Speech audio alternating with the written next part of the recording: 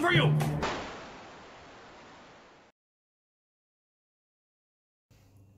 Welcome back, I'm Captain Xavier, and I am a shameless fan of getting free stuff. And what we have here today is some new worker product that was sent to me, and from workerkit.com, I believe. And it's really a full set for rewiring a Strife, or Rapid Strike. It's the flywheel cage, the flywheels, and new motors. And now, I'm going to be using the flywheels and the flywheel cage today, but not the motors for a number of reasons that we will get into. The motors, I'm not sure exactly what size they would categorize, but they're larger than a 130, smaller than a 180. I think they might be larger than 132s, though. They might actually be 132s. But as I understand it, they are, in fact, a 3S motor. And the blaster that I'm planning to upgrade today, for reasons that will become apparent very soon, is my HVZ Strifle. My Strifle Mark II with the underslung master key. I used this at Ragnar Oktoberfest as my primary, and its need for upgrades became very, very apparent. So, noise warning for anybody listening with headphones, you might want to pull them out of your ears. Here's what this thing sounds like right now.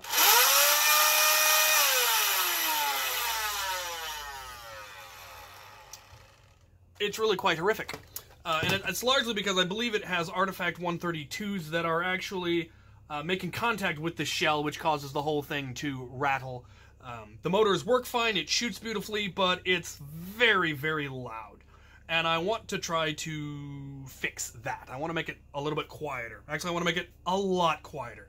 So I am going to try putting a pair of Fang revamps in here using this cage and these wheels and see what kind of a performance difference that makes. Now, this is currently set up for 2S, which is why I don't want to use these motors, because I believe they are 3S, and I don't like 3S battery cages and all of that. I prefer my Strifes to be 2S, and since there are plenty of 2S options out there, I'm going to stick with that. Now, the cage is a 42.5 crush cage. It's listed on there, so it is fairly high crush, so that's why I'm using the Fangs instead of Michelle's, because I believe the Fangs have more torque.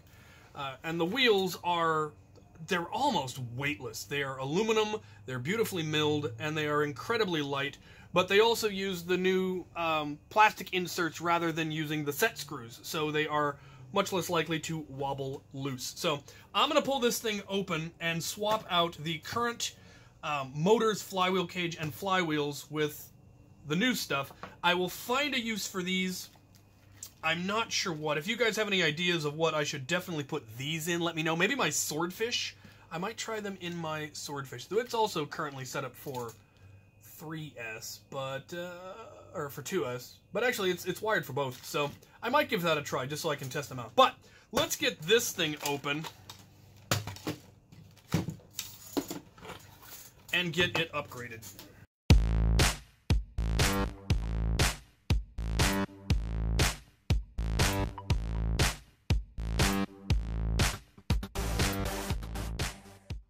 That's definitely part of the problem. The motors are actually loose. This was one of my earliest Strife mods, and I didn't know what I was doing back then, and I definitely didn't have all the right tools yet. So, it's a wonder it works at all. Alright, while we wait for the soldering iron to heat up, I'm going to prep the new flywheel motors and cage. A new tool that I recently got a hold of because somebody pointed out I was using the wrong stuff. I'd just been using super glue to tack in the screws, and somebody pointed out, or asked me, why aren't you using thread locker? And I had no answer for that. So they sent me the link, and I actually finally got actual Loctite thread locker instead of super glue. So, I highly recommend it.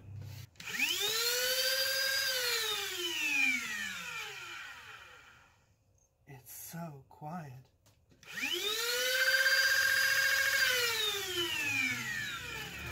Let's get it together and see if it'll still actually fling foam.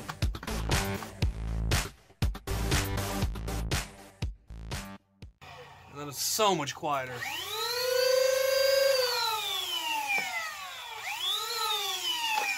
That is lovely.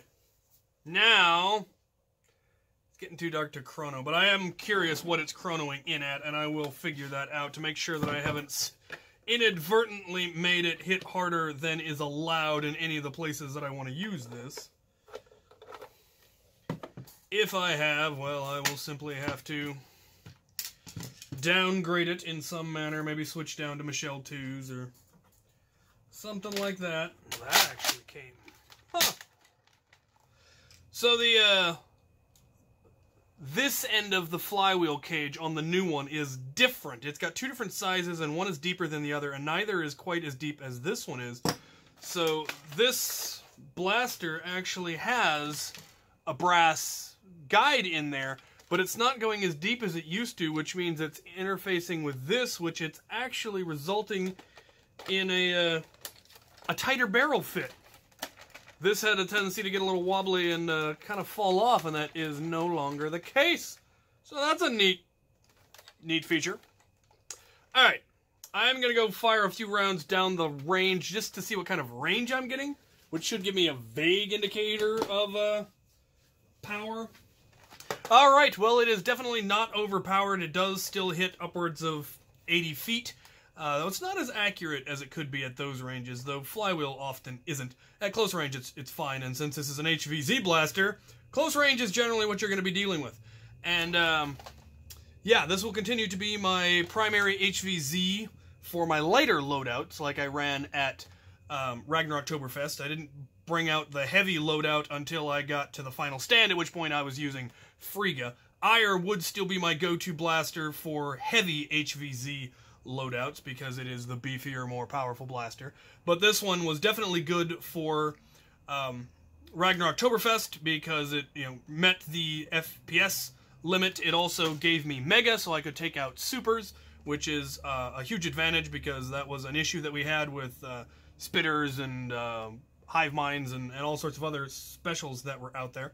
So yeah, definitely pleased with that cage and wheel combination.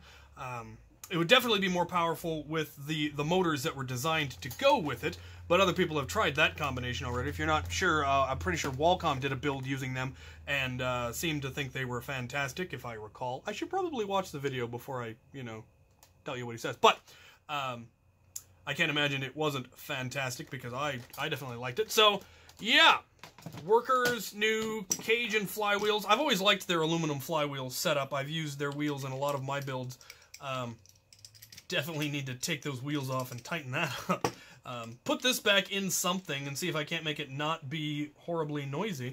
And I definitely need to figure out what I need to put these in. So let me know what you guys think I should put these worker ones in. I may go ahead and get another set of the cage and wheels to try with the actual motors. They do come with the wires, all of the wires necessary to wire it up for a semi-auto. They've got the two wires that are cut for the motors, and then they've got the one from the battery to the switch, and then they've got from the switch and from the negative lead all the way. So they're already pre-cut to the right length. That is really cool that they do that. It's also really cool that they provide you with not only the screws, but double the number of screws necessary.